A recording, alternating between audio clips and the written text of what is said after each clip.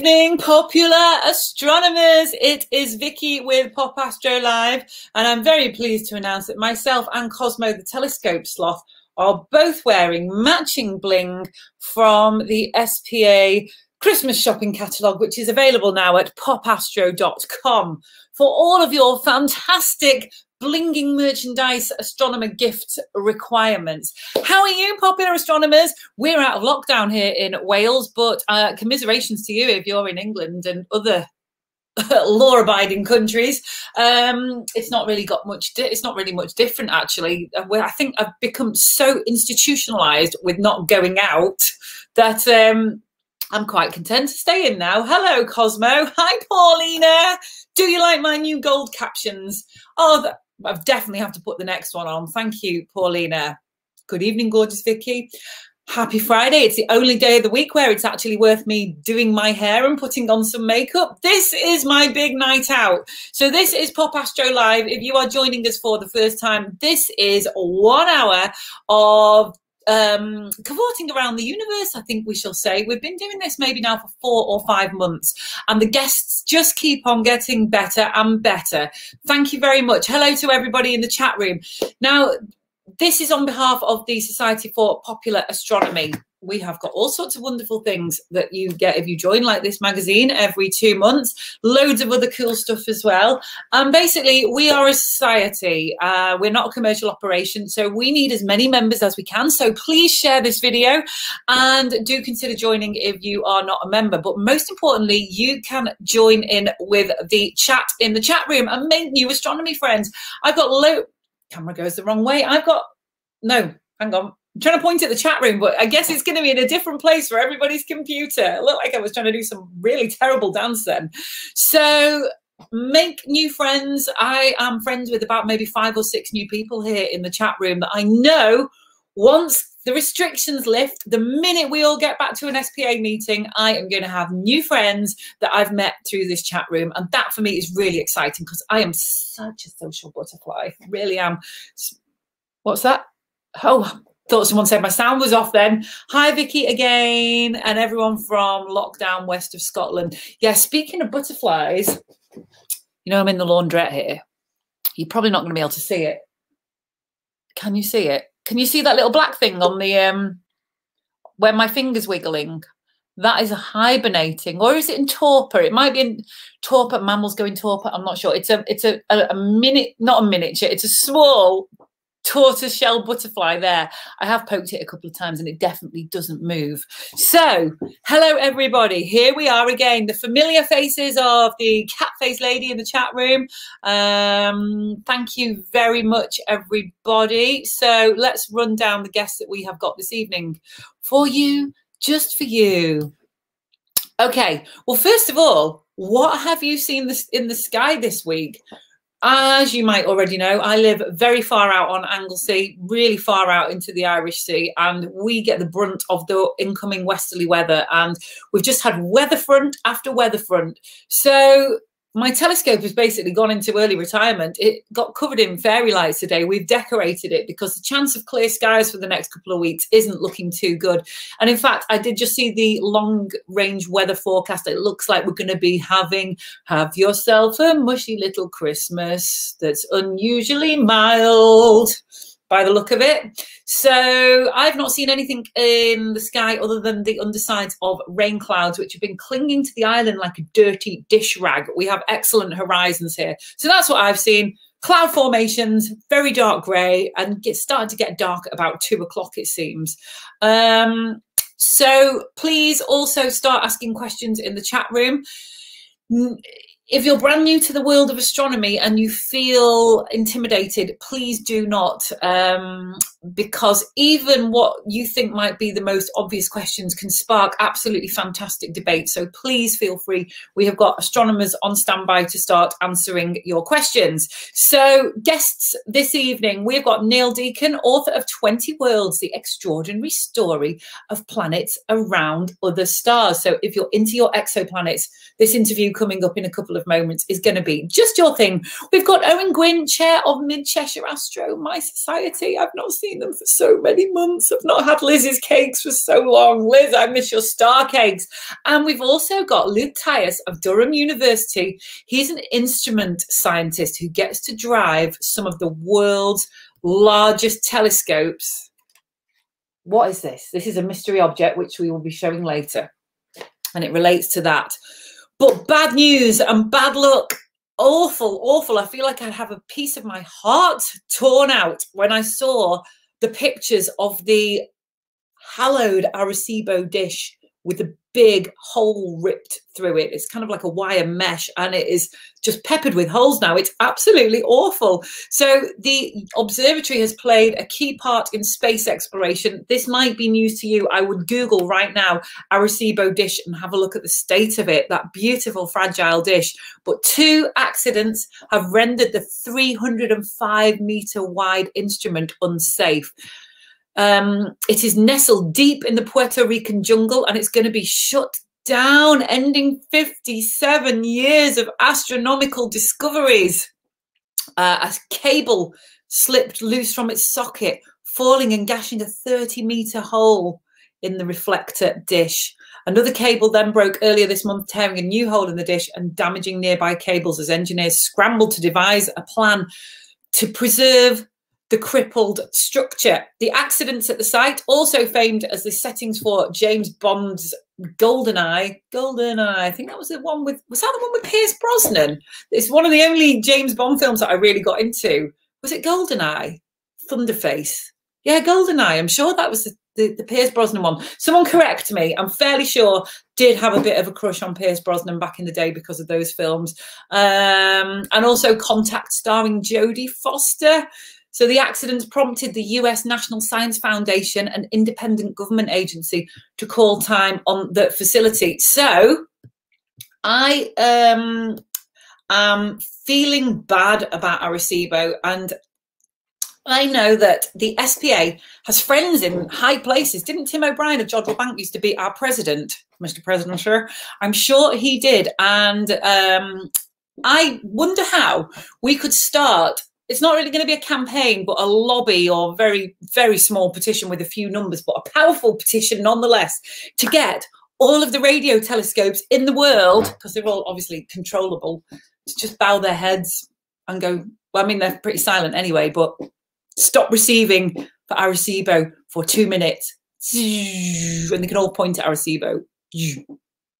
I think that'd be a really nice gesture. Could catch the attention of the public. How do we lead that campaign? Right, okay. Most importantly this evening, though, it's the return of Crater or Potato. I've been waiting for months to find a way to lever everybody's tuber-based quiz back into proceedings. So for each of the 3 guests that we have tonight, we're going to be asking them, is it a crater?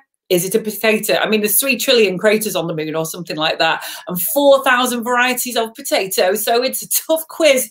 Make no bones about it. Right, we're going to go over to our first guest now.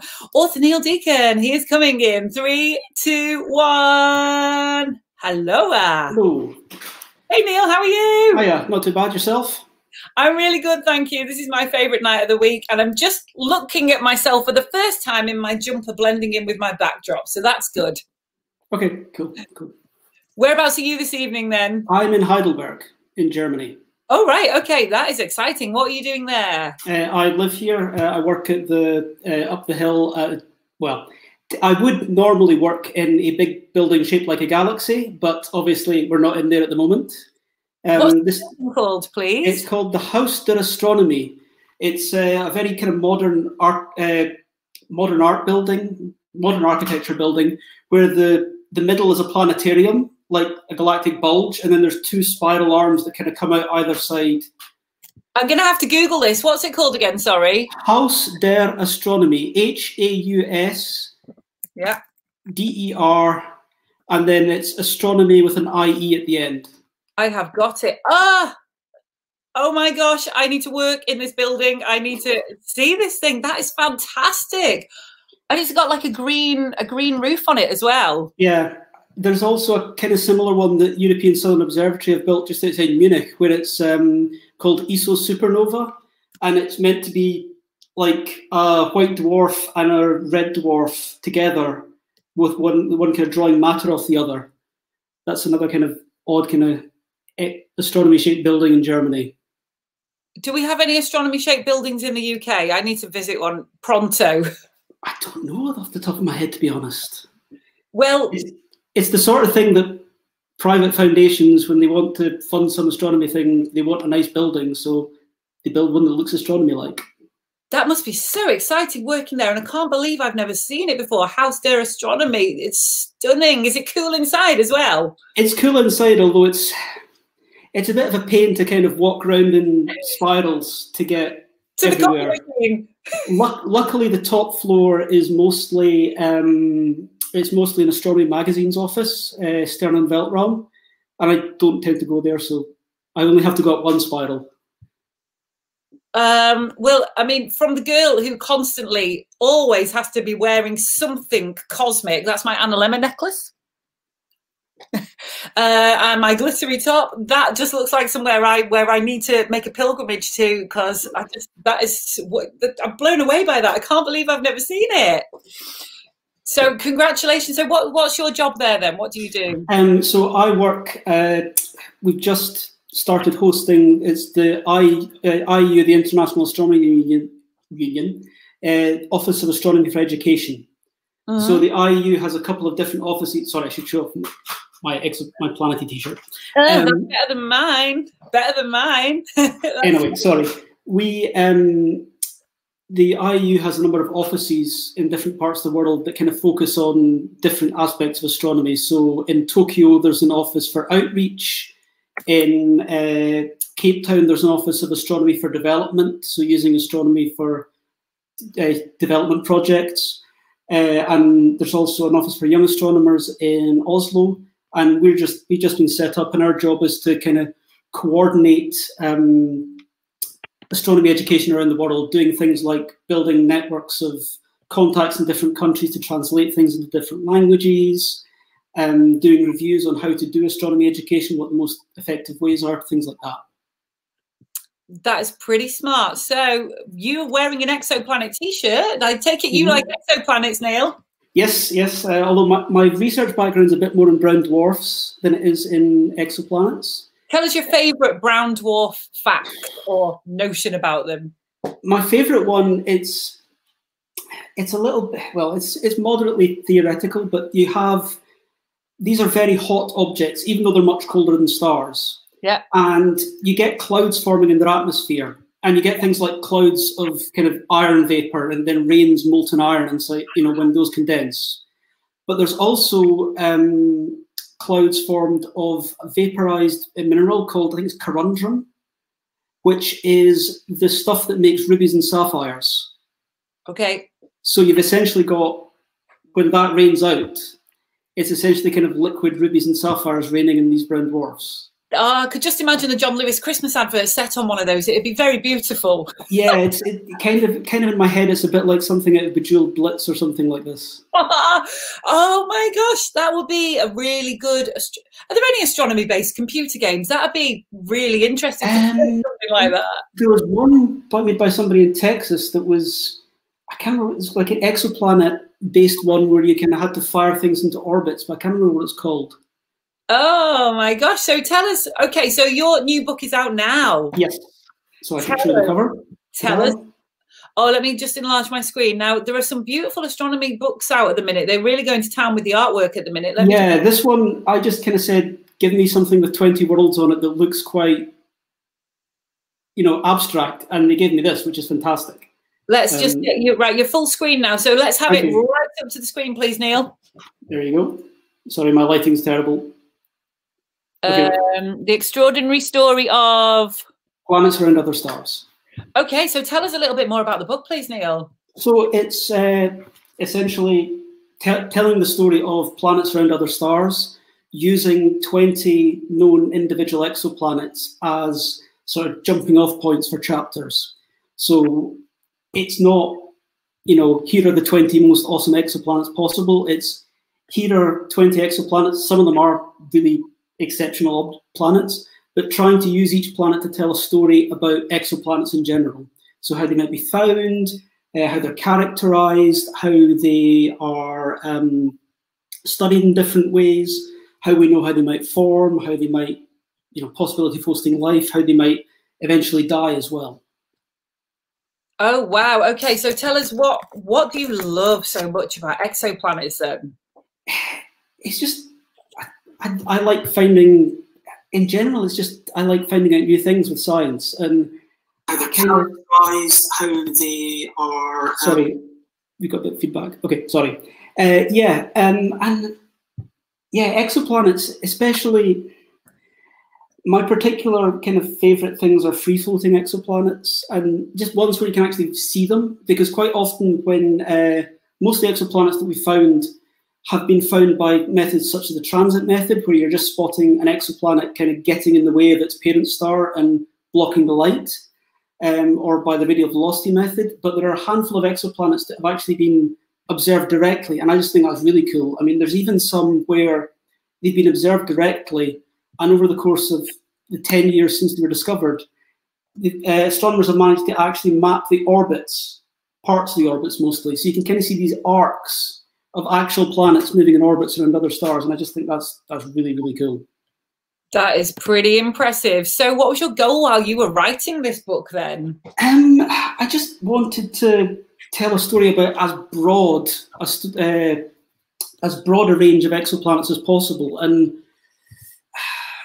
not focus on one particular aspect, because there's a couple other books in this area that are studying things, talking about things like how planets form or very Earth-like planets, and I cover those subjects. But I'm somebody who sits in a lot of academic seminars about exoplanets, things like that, and I just wanted to get as much of this kind of cool stuff that I'd seen in various talks and so forth, and kind of try and stuff it into a book that explained it in, fairly simple terms. Yeah. Oh, absolutely. Yeah. So one of the reviews of the book said that you've kind of written it in a very kind of down to earth fashion that's easy to understand for all audiences. Would you say?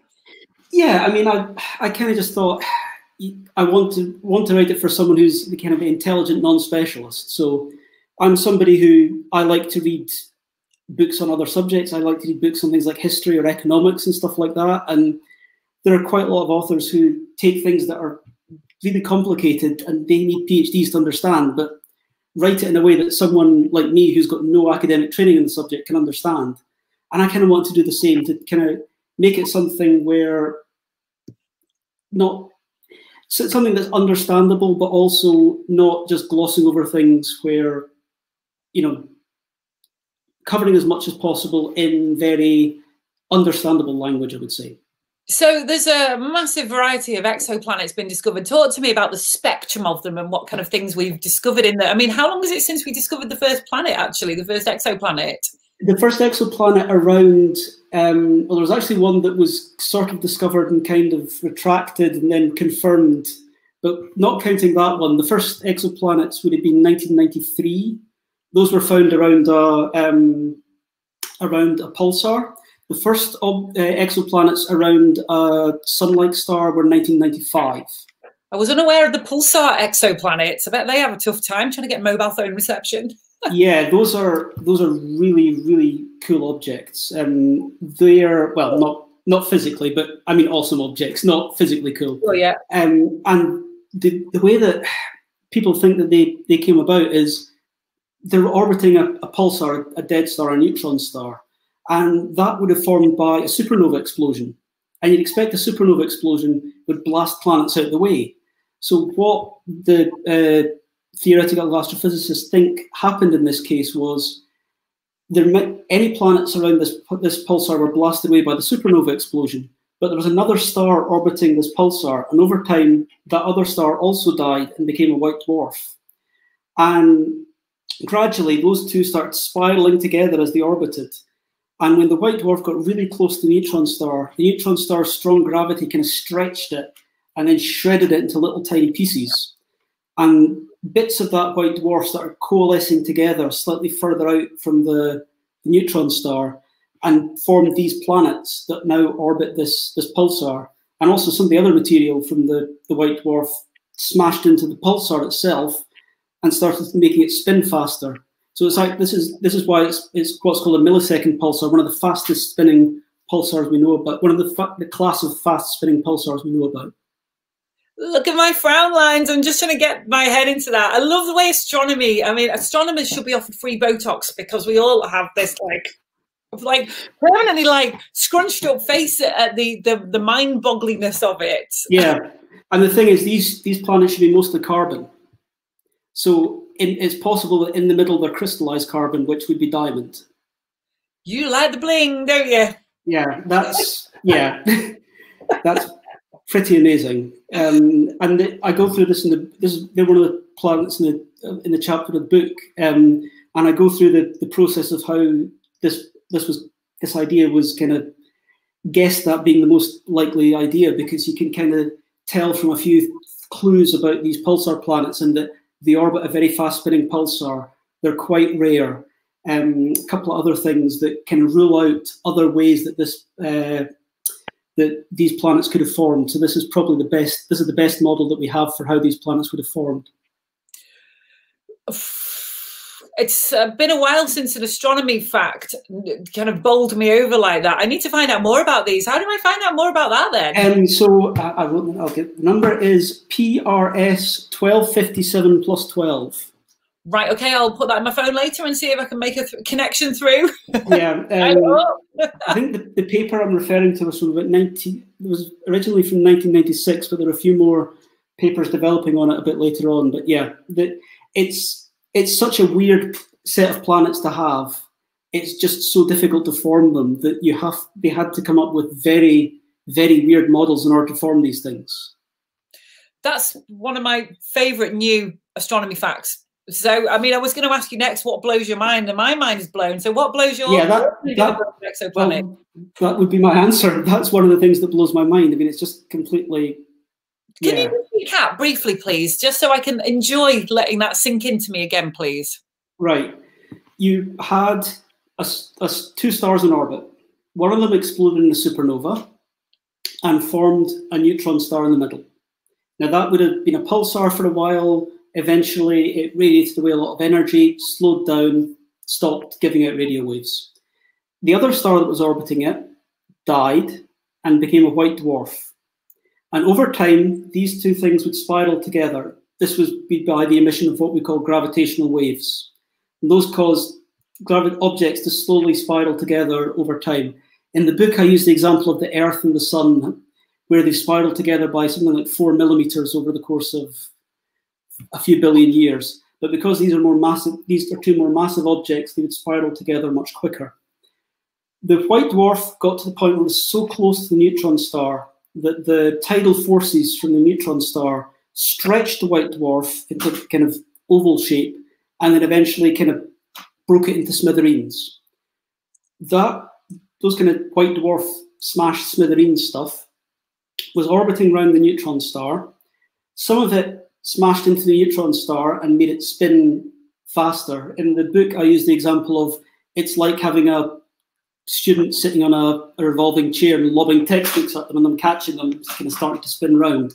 Right. And that made the neutron star spin up, and then some of the other material further out coalesced together and formed 3 planets that are still in orbit around this neutron star.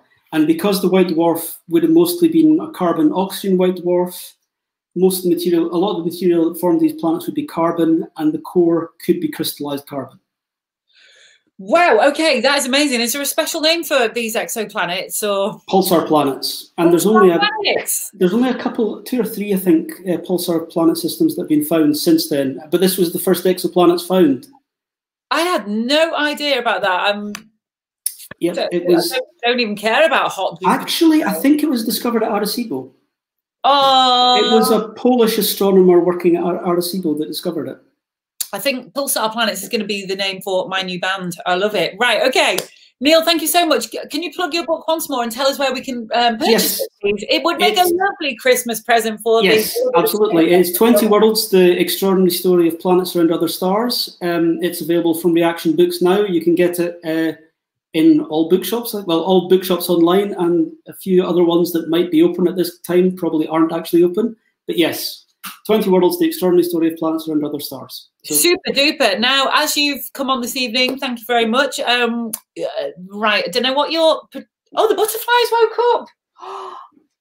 Can I just say that this game you're playing is kind of revenge on me, because I used to run Astronomy on Tap Heidelberg, and I played very similar bizarre games, such as Rejected Constellation or London Pub, or Exoplanet or Norwegian Heavy Metal Band.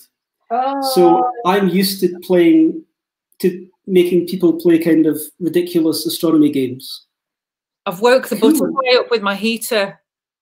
It's been hibernating for the past couple of weeks in here, and it must have come to, well, it's got an enormous ring light on it. It's got a studio and a heater, so the butterfly must be thinking that it's summer. Come on, little fella. Come off my cable. Oh, it's...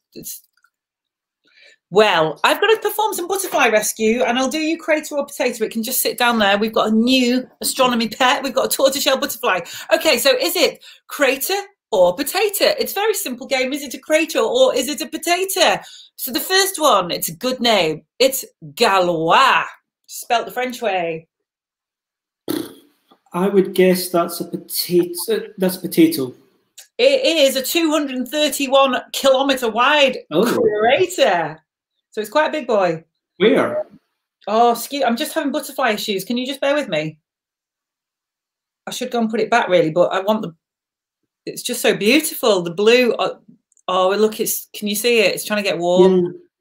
I think I'm going to just have to put it back to where it... Or maybe it could just live on my thumb for the whole programme. Okay, next question. Annabelle. What is Annabelle? Sorry, I didn't hear that. Annabelle. I'd say potato. Annabelle is a tuber. She has good resistance to splitting and good resistance to bruising. So well done. And Hamilton, spud, crater or potato, or spud or thud, because a crater is going to make a thud noise, isn't it? I'd say that was a crater. That is a 57 kilometre wide crater on the surface of the moon. So well done to you, Neil. That is 2 out of 3. So thank you so much for coming on this evening. Cool. Oh, it's gone. Bye, butterfly. Feeling. Bye, butterfly. Right, okay. It's really, really good to have you on. I feel guilty for waking up the butterfly now. It definitely thinks it's Midsummer's Day in here with the light and heat on. But there we go. If it wants to be a show business butterfly, it's got to get down with it. Good luck with the book sales. Well done on your endeavours for writing the book. It's really quite something to write a book. I've tried multiple times. Fail. Keep trucking on, and thank you so much, and enjoy working in that sensational building the butterfly around my head. See you later. Okay, cheers. Excellent, excellent. Now I'm getting really distracted by the butterfly now. It's crashing into the walls. Go away. What should I do? Is there a number we can call for butterfly rescue? Right, we've got Owen Gwynn from Cheshire Astro coming on in a moment. First of all, I want to point these lovely things out to you. These are available from the SPA shop. Right now, you can tile your bathroom with them. Crab Nebula. Eye of God. These are like wibbly wobbly things that oh, that's nice actually. There you go. And that one is the Whirlpool Galaxy. That's what happens when you pull your bath plug out. Maybe we're all just going down the plug hole. The sun. That's really good, isn't it? Look at those nice prominences there. Really, really good. This thing is cool as well. I've tried to assemble it. It's slightly beyond me. You have to be good at models to do this. This is Space Shuttle Discovery. Very tiny, thin model. And then check this one out. I bet the kids would love this, because I remember being mesmerized with these things when I was a young girl. When I just used to have like a ruler with My Little Ponies on. So the kids are going to love that. Look at it. It's got all the arms of our galaxy on it. Right, we're going to go over to Owen, who has been sat patiently waiting in the green room while I disturb butterflies. Are you ready to come on in, Owen, in 3, 2, 1? Definitely, I'm ready. I miss you, Owen. It's been too long since we've seen you. Too long since we've seen you. And also the Mid-Cheshire. So Owen is from Mid-Cheshire Astro, which meets in Delamere Forest in Cheshire, obviously. And do you tend to have your online meetings on a Friday night when I'm doing this? So I just don't see anyone anymore, do I? That's right. You've timed it so badly. No, unfortunately, when we came back from lockdown, or when we came virtually back from lockdown, we had to choose our continuous day, and you had started. Well, I might be able to join your meeting soon, because we're going to be having, this is going to be the end of season in a couple of weeks. So I'm having a little break from Pop Astro Live to do a couple of other areas of my business. And it might mean that I'm free on Friday nights to come and pester you. Brilliant, brilliant. We look forward to have you back with us. So Mid-Cheshire Astro, just to set the scene, I've been lived in the shadow of Delamere Forest my whole life pretty much. And we meet in a very rustic porter cabin, don't we? Well, we have up till now. It's all changed. Well, I say unfortunately. Forestry England put a lot of money and effort into building a new visitor centre. The old buildings have been decommissioned. So at the moment, apart from being virtually homeless, we are virtually homeless because we don't know where we'll be going back to. We have talked to the people in the new centre, and we hope that we'll be able to use their cafe. There are things that we need to sort out. We need to sort out parking, but it's such a good site for us generally that it'd be ideal if we can go back there. Otherwise, we'll be wandering around looking for a village hall or somewhere local nearby where we can meet instead. But hopefully we'll be able to meet at the new centre.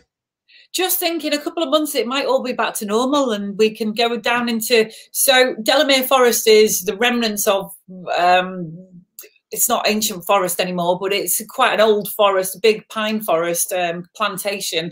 And we meet in the little, or did meet in the little porter cabin. And just a couple of 100 metres away was a very deep dell that was shielded from the light pollution of Cheshire and Manchester, with pine trees on the horizon. And we'd all meet down there in the car park with our telescopes. Oh my God, it seems like so long ago.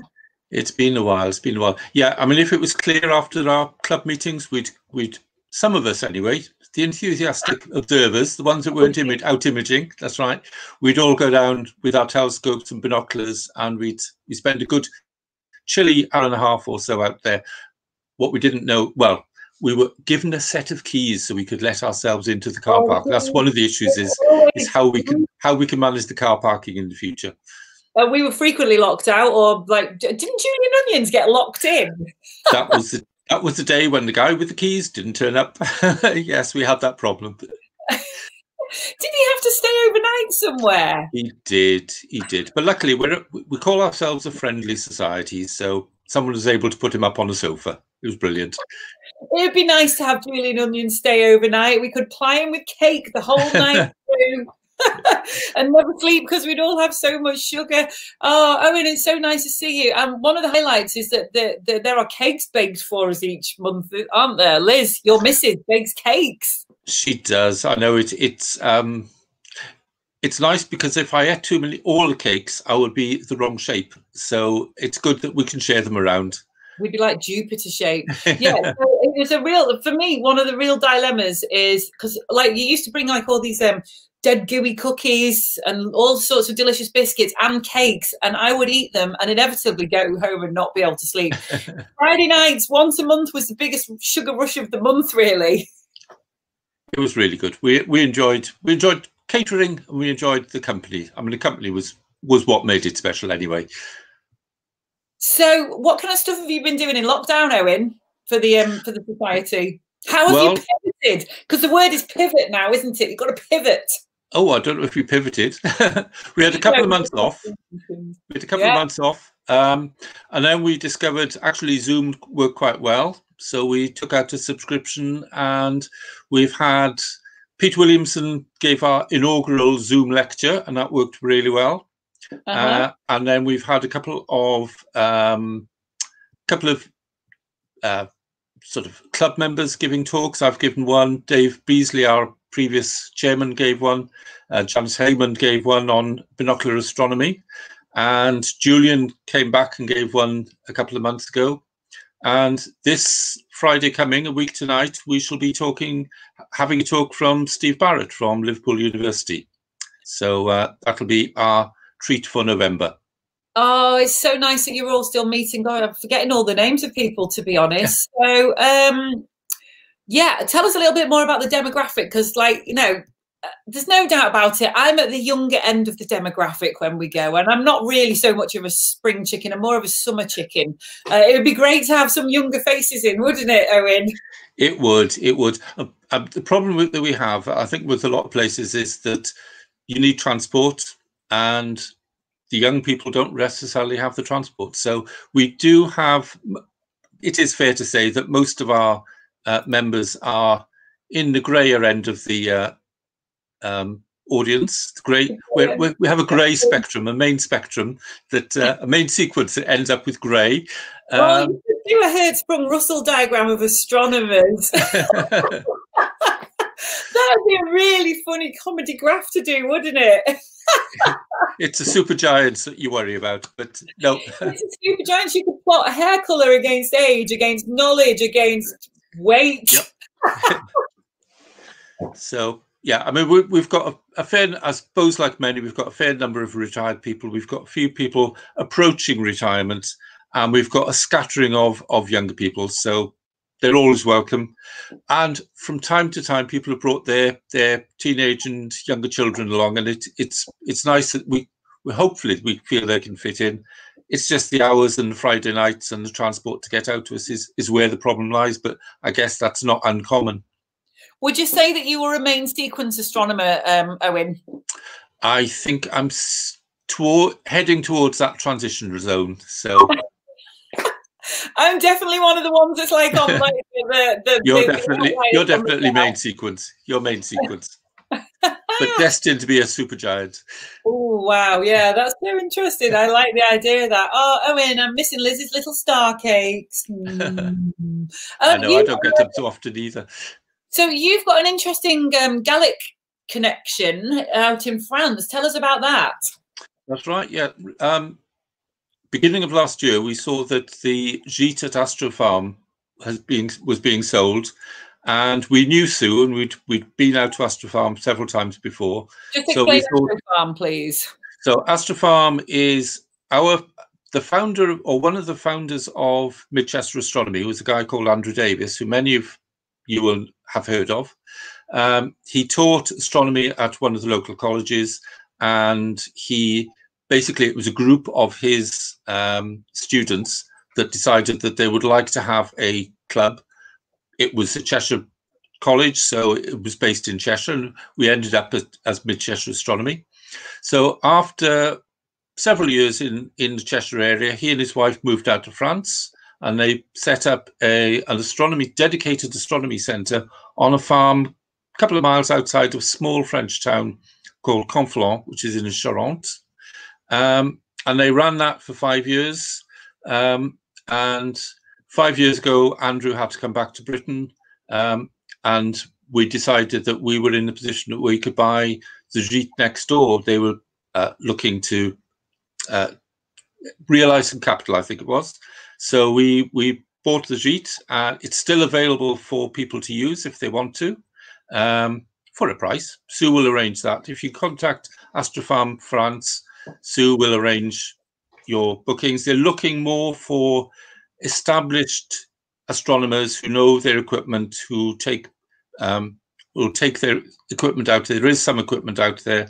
There's mounts, and Sue will work a sort of couple of weeks every month when the moon is in the right position, i.e. not showing, and Sue will host you and will provide the astronomy site with excellent dark skies. We were out there in the summer, and we had excellent dark skies so many nights.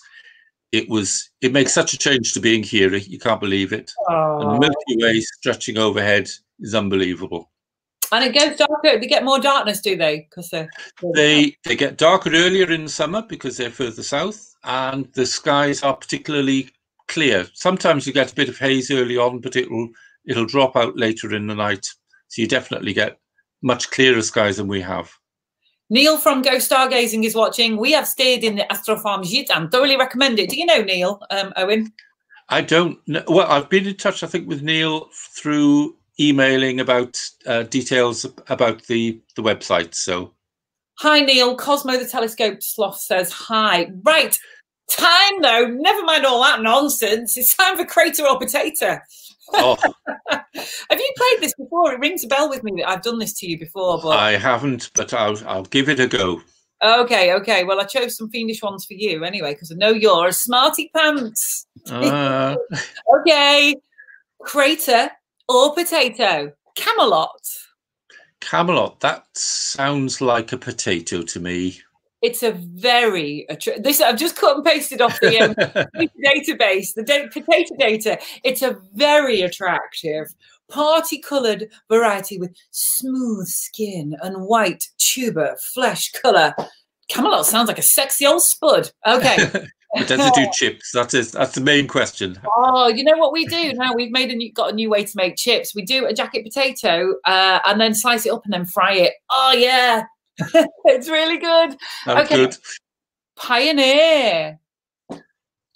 That also sounds like a potato, because it would be too modern to be a crater, I would say.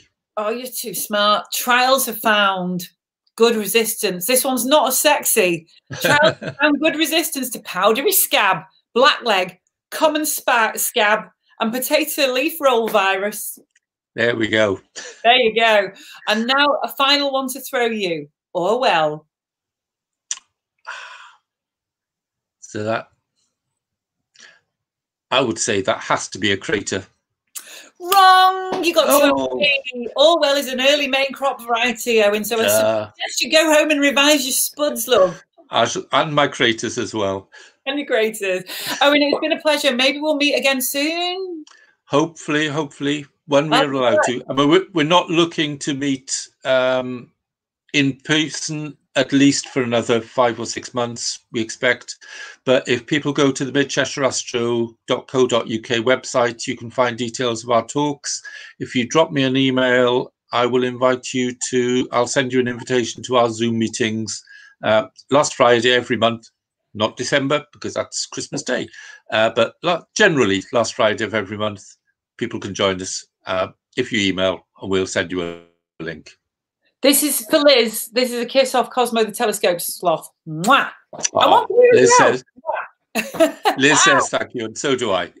When was the last time a telescope sloth kissed you, love? Right, I'll speak to you later. See you soon, Owen. Yeah, cheers. Thank you. Bye. Oh, slightly welling up there. Brilliant. Okay, that was Owen from Mid Cheshire Astro. Oh, where's Luke gone? My third guest has gone. He's disappeared out of my green room. Luke, come back. We're waiting for you. Let me just email him. My third guest is just vamoosed from the green room, so I better just find where he's gone. Maybe he's going to just try reconnecting. Let me send out. Oh, how do I do this now?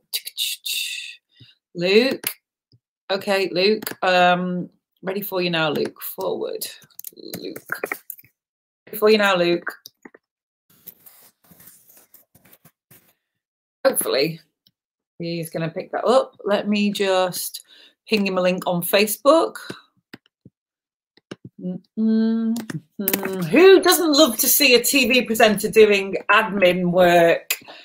Luke, we're here now. Let's have a look. Oh, maybe his internet's died. Okay, so let's take a look at the comments. Good to see you two again. Which two? Who? John Hammond? That name rings a bell. I loved it. I guess you're referring to Astro Farm. Dark Velvet Sky. Paulina's been to Astro Farm as well. I've never been. It sounds so fantastic. The food and the beautiful little village where it is and the wonderful bridge that they have. Okay, so we've lost our third guest. I was going to show you this. Oh, he's come back. Robin has logged on as well. Robin, Luke has also popped on at the same time, so I think we're all right, Robin. Okay. Okay, so here we go. Let's just get stuff ready for our third guest. Okay. So this thing here, I need to show you it because it pertains to Luke. This is amazing. This is my 3D printed telescope that I was gifted. It is a prototype of the 4-meter Liverpool telescope. Let's get Luke on. He might recognize this actually. Hey Luke, you all right there? Hi there. Yeah, sorry, I've just moved to my phone since I completely lost the Wi-Fi at the exact moment I was supposed to appear. So. It's weird. Sometimes this happens to my guests. They disappear at the precise moment they should be coming on. It's getting slightly more than coincidental nowadays. But do you recognise this? You probably I actually don't know. So I'll read out to you what this is. I've never been to that. I've never been to that one. So it doesn't exist yet. This is a prototype. All right. Okay. So this is the new robotic telescope. It's the Liverpool John Moores University project in collaboration with the Instituto de Astrofísica de Canarias, the National Astronomical Research Institute of Thailand, and the University of Oviedo. Following the ongoing success of the 2-meter fully autonomous and robotic Liverpool telescope, the NRT will be a 4-meter facility co-located with the Liverpool telescope on La Palma, designed for rapid response time domain astronomy, whatever that means. The project is currently in the design phase with an on-sky target of 2024. A combination of lightweight mirror technology and advanced material science will allow the NRT to slew to any part of the sky and be observing a target within 30 seconds. Is that quick, Luke? 30 seconds is very quick indeed. Yeah. It's normally 3 to 15-minute job depending on the telescope and if you're changing between instruments and things like that. Yeah, so that's very fast. So you drive these things, don't you? It is a bit like a steering wheel. I do. You drive Not them. quite like that, but is that not how you drive a telescope? Strangely enough, no. Oh, you've just shattered all of my illusions. That's what I do. I watch the Formula One and sit there like that with it and pretend I'm Lewis Hamilton driving around the stars. So Luke, tell us a little bit about your amazing job, because yesterday you just dazzled me with what you do. Yeah, so I'm the one of the many lead astronomers for the dark energy spectroscopic instrument. So it's a new instrument which does pretty much what the name suggests. So it's doing a galaxy survey, a cosmological survey, where we're getting the redshift of thousands and thousands of galaxies all at the same time. Kind of a follow-on for some of the 90s and 2000s kind of big galaxy surveys like SDSS, the Sloan ones, and 2DF, that kind of thing. So I'm in charge of sort of operating, controlling the instrument of a night time, and it's based in Arizona at the 4-meter wide Niall telescope in Kitt Peak, which is about an hour and a half, 2 hours away from Tucson, on a Native American reserve on Native American land. So that's my job. I was the last person there in the end of March, and of course had to fly back ASAP given the situation, and we're just literally this weekend restarting operations there at the telescope. So fingers crossed I'll be back out there commuting to Arizona in the near future. Commuting to Arizona, that is just sounds so nice. The amazing skies out there. Yeah, it's brilliant. It's about 7,500 feet. Very, very low cloud cover. If there is cloud, you're quite often above it. Not absolutely the darkest place in the universe, because you are so high up. You can certainly see glow from the native communities and from Tucson and from Phoenix and Scottsdale. So it's not absolutely the darkest place on the entire planet, but the seeing, so how much the stars twinkle, is very low. It's a very stable atmosphere, and very, very clear skies and very dry. So it's a great place. Yeah. So tell us more about the mission and what's actually happening in this elusive hunt that you're on. Right. So since 1929-ish, certainly since the 30s onwards, so sort of 90 to 100 years, we've gradually become more familiar with the idea that the universe is expanding, and the space between the galaxies is stretching. And that came from the sort of Hubble era work on the 100-inch Hooker telescope in Palomar, measuring how far away galaxies were. In those days, it was just using Cepheid variables as standard candles, and nearby galaxies in small numbers, but also doing spectroscopy, so splitting the light into its constituent colors, and from those spectra, working out the redshift, so how quickly these galaxies were recessing away from us. That eventually led to the idea of the Big Bang, and then as that became sort of more accepted, and then we found some sort of plot holes in the story of the Big Bang, and we made some modifications with inflationary theory and that kind of thing. We gradually came to the idea that the universe would probably collapse back on itself. All the gravity of all the stuff in it would eventually slow it down, and there would be sort of a big crunch. And then sort of late 90s, we found out the opposite. Looking at supernova brightnesses, type 1a supernovas as standard candles, we realized two different groups, including a guy called Saul Perlmutter at Berkeley, they discovered the universe was getting faster and faster in its expansion, and it was driven by this mysterious dark energy. And we then sort of managed to constrain it, and we know about 2/3 of the energy density of the universe, in fact, is this mysterious dark energy. So now we're trying to do a sort of cosmological 3D galaxy map, bigger and deeper and sort of further away and in more detail than ever before. And that will hopefully help us constrain some of the properties of dark energy. So when we say it's a dark energy project, we're not collecting particles of dark energy in some special telescope. We're not producing it in some sort of particle collider or anything like that.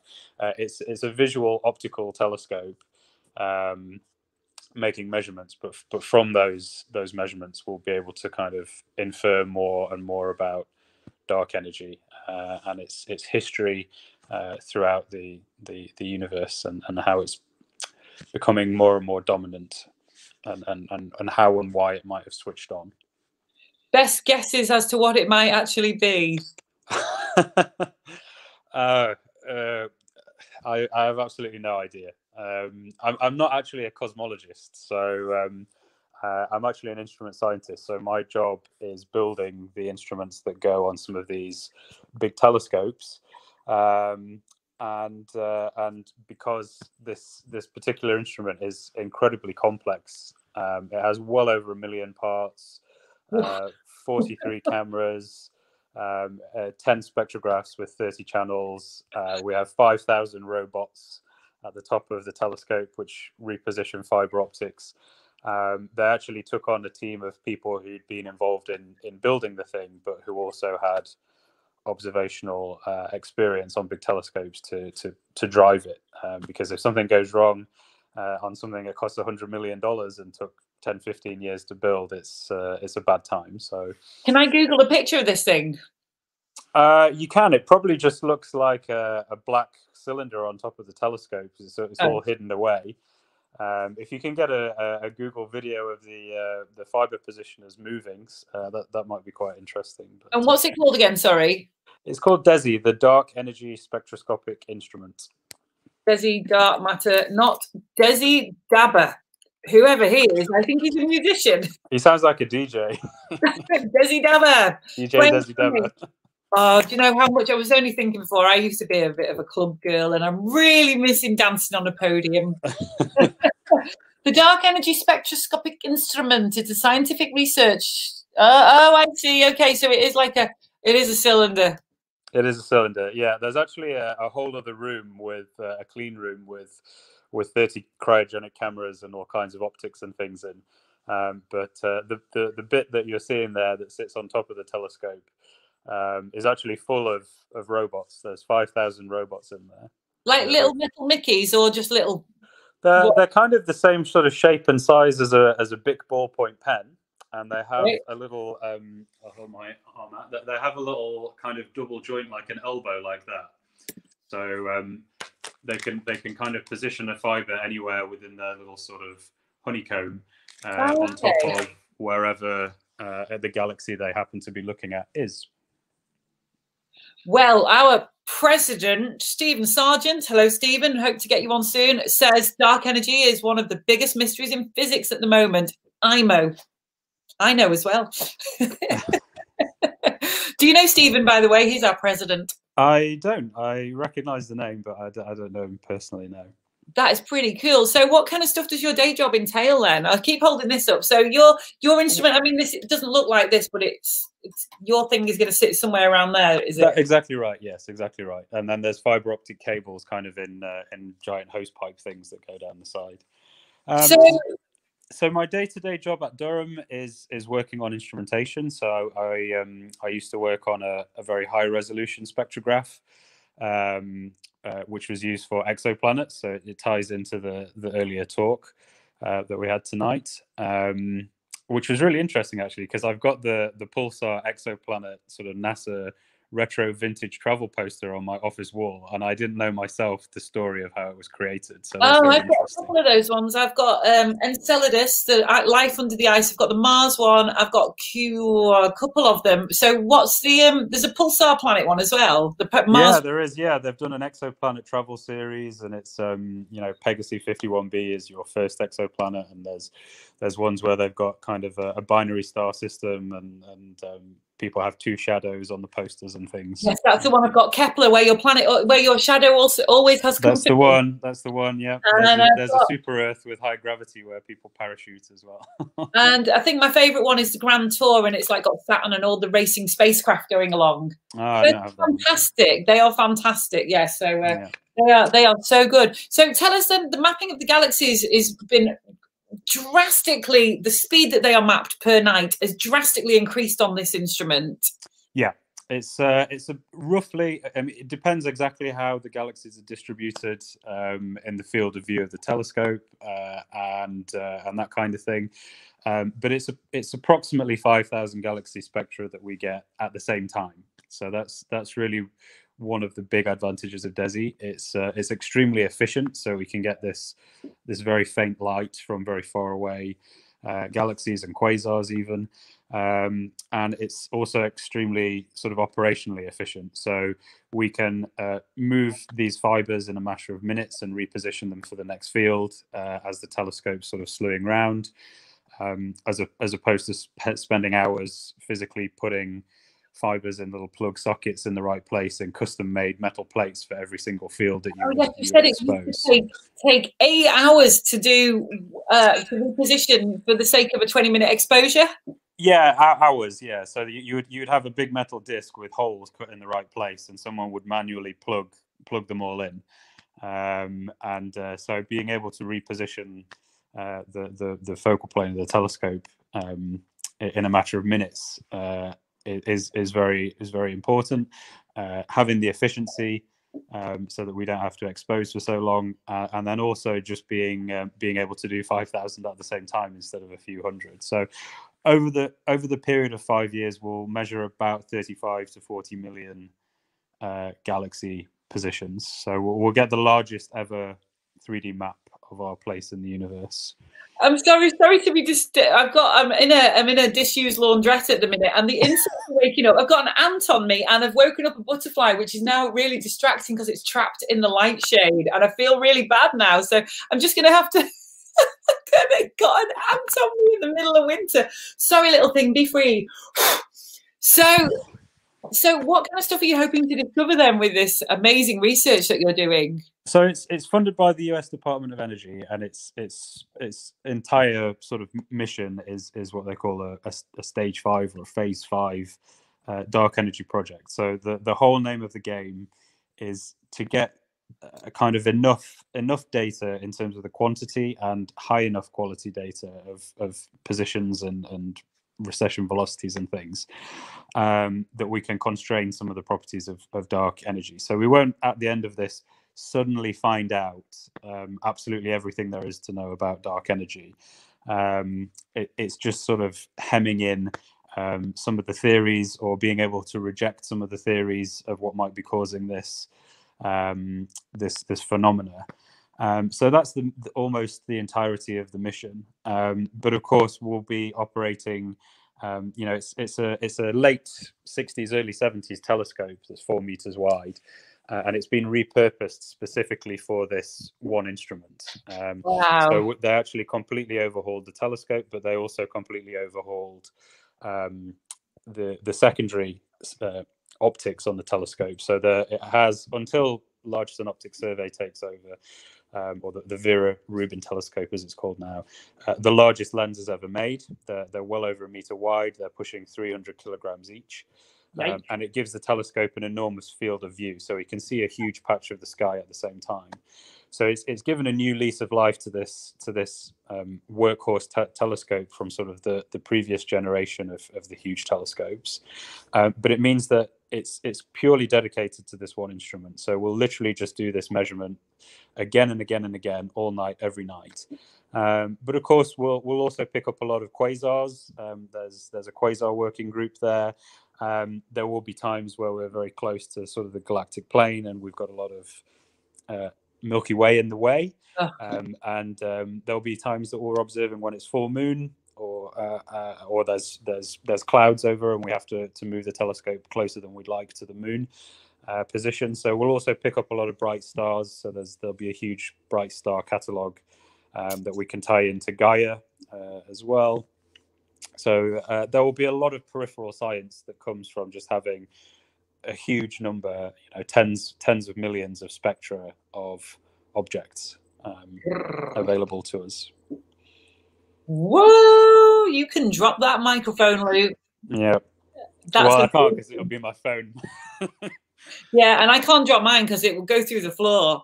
Luke, thank you so much. Neil Sanders of Go Stargazing is goading me on to play Crater or Potato with you. Are you ready? I'm not sure I am ready. No, 2 out of 3 for both the last guests. It can only go downhill from here. Okay, so the first one, it's a Jomo, not FOMO, but Jomo. Jomo. Ooh. I'm going to say potato. It's actually a crater, and it's an African male name. It's 8 kilometers wide, so you can be forgiven for not knowing about that one because it's particular.